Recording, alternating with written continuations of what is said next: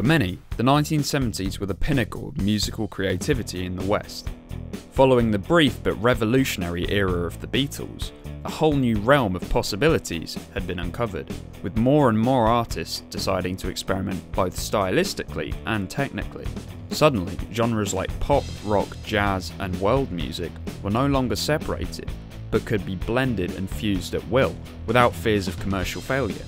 In particular, technological developments in music production enabled sounds and textures that no one thought possible outside of orchestral, big-budget composition. No piece embodies this period of inspiration and ingenuity better than Mike Oldfield's debut album, Tubular Bells, from 1973. Written when he was still a teenager, the composition takes up two sides of an LP, with a runtime of over 49 minutes in total, and featuring over 16 instruments, most of which Oldfield played himself.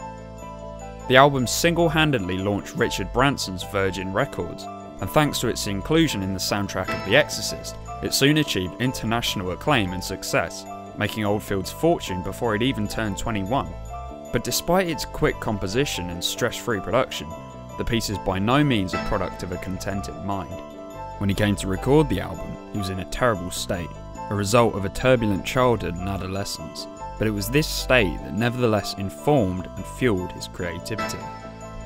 The product of this is an immersive, psychologically and emotionally affecting work that takes a listener into a fully realised world of sounds, moods and genres. Although not coming from a particularly musical family, Oldfield was inspired to pick up a guitar by his father and his rudimentary playing skills, teaching himself everything beyond the 4 basic chords that his dad passed on. But his mother's intense depression and subsequent barbiturate addiction following a complicated pregnancy left him traumatised at a young age.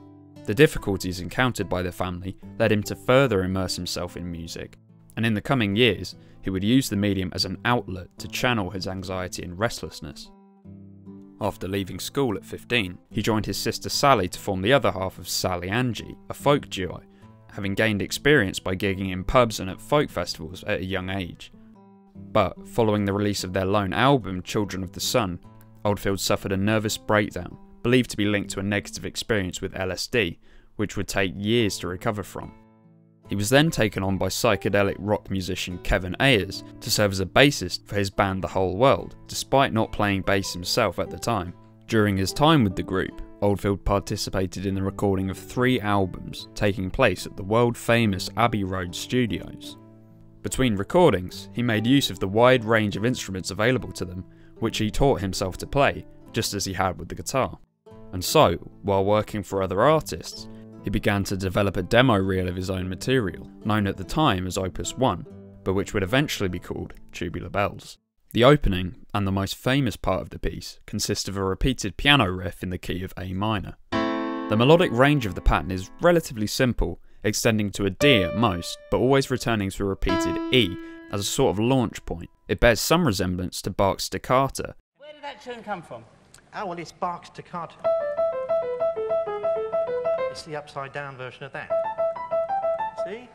There you go. Bach, along with more recent orchestral composers like Bartók and Stravinsky, was a source of inspiration for Oldfield at the time, but Tubular Bells' main influence has to be minimalist pioneer Terry Riley. His composition, A Rainbow in Curved Air from 1969, sees an electric organ play a repeated riff in 7/8, a highly irregular time signature, with multiple melody lines being introduced thanks to multi-track recording. Oldfield also chooses to set his melody to an irregular rhythm, going one step further than Riley by spreading it across 2 different time signatures.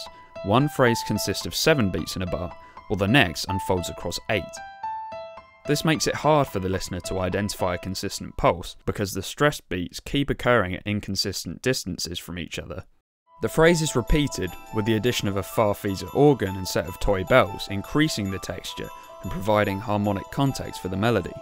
He achieved this layered effect thanks to a double-track recording setup, as Riley did with Rainbow. The melody's insistence has an obsessional quality, and simultaneously captures a melancholy and highly focused mood, like a thought that needs to be worked through. With this as a starting point, he hoped to eventually create a long-form instrumental piece in the vein of the experimental jazz rock group Centipede's 4-part composition, Septober Energy. Although it's far more avant-garde than Tubular Bells, deliberately achieving cacophony more than harmony or consonance, and leaning heavily into improvisational jazz as opposed to careful orchestration, it does create a palpable sense of atmosphere and scale through the sheer number of instruments and musicians, which Oldfield also manages. The addition of electric guitars into Tubular Bells is arguably what warrants labelling as progressive rock, although only a few sections could definitively be described as rock themselves. Oldfield also places orchestral instruments into the foreground.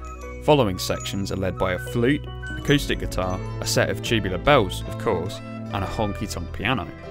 That last one was included as a tribute to Oldfield's grandmother, who used to play in pubs as a young woman. The broad range of instruments helps to achieve a sense of scale and grandeur, despite the modest budget needed to record the piece. While other progressive musicians were also experimenting with sonority at the time, groups like Genesis and Jethro Tull would frequently incorporate the flute into their music. Oldfield's use of multi-track recording allowed him complete control over the orchestration, and with the aid of technology, he could also transform the sound of the guitar into that of a mandolin or even bagpipes. We can also see a classical approach to composition through Oldfield's use of the main motif. As with the form of a theme and variations, the melody is repeated, chopped up and altered, appearing in both lead and backing lines throughout the first side. His approach to instrumentation is also pretty orchestral. The final 8-minute section of side 1, for example, plays out like an updated version of A Young Person's Guide to the Orchestra, as each instrument is introduced over a repeating bass line, announced by a master of ceremonies, Viv Stanshall of the Bonzo Dog Doodah Band.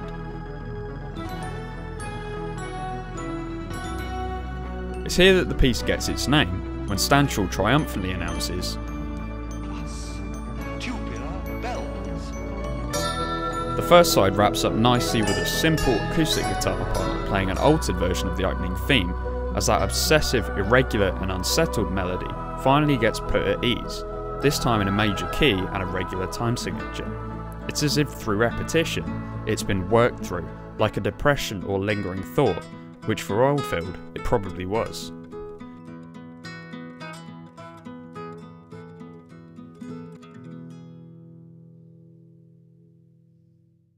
The second side consists of fewer distinct sections, and ironically lacks both Tubular Bells and the main theme that was so crucial to the first half.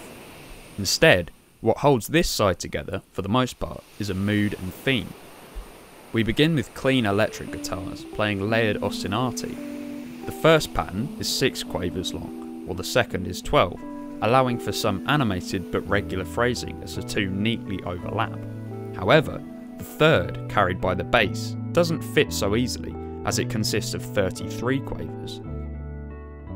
This produces what's called phasing, a staple of minimalist avant-garde composition used by composers like John Cage and Steve Reich, as can be seen in his suitably named Piano Phase from 1967, where 2 piano lines play the same melody, but they grow gradually apart.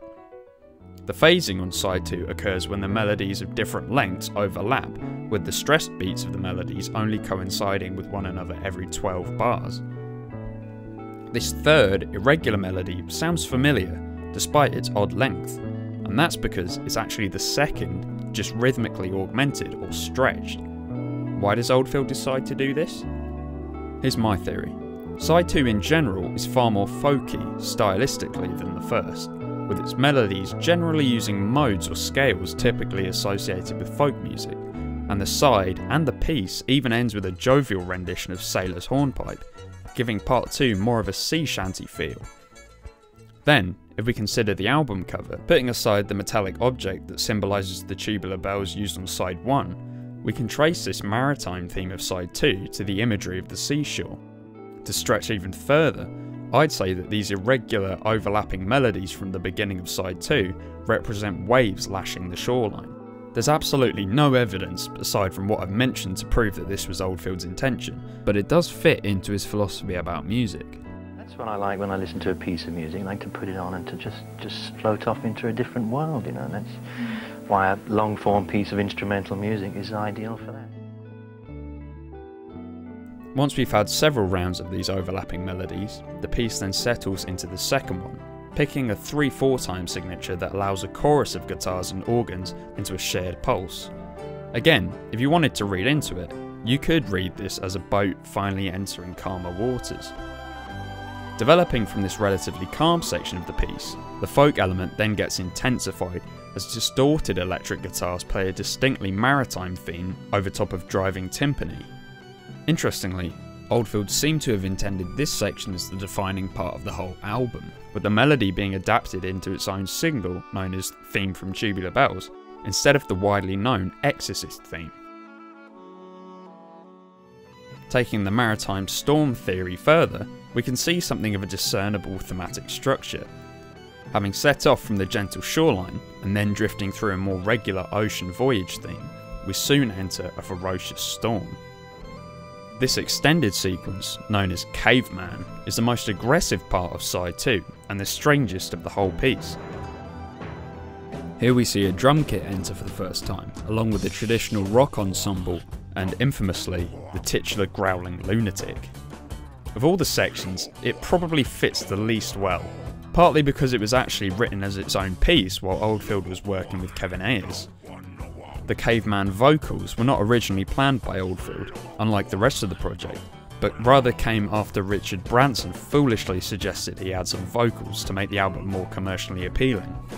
In response, the drunken Oldfield spent a few hours screaming into a microphone, recording at double speed to produce a lower tone when played back normally. Wrapping up the piece, excluding the tacked-on sailor's hornpipe arrangement, is a calming and atmospheric blend of electric guitars and a Farfisa organ, lingering in a minor tonality before finally resolving into the tonic major, neatly tying up the work in a triumphant but understated way, as the ocean storm has passed and we've entered calmer waters once again.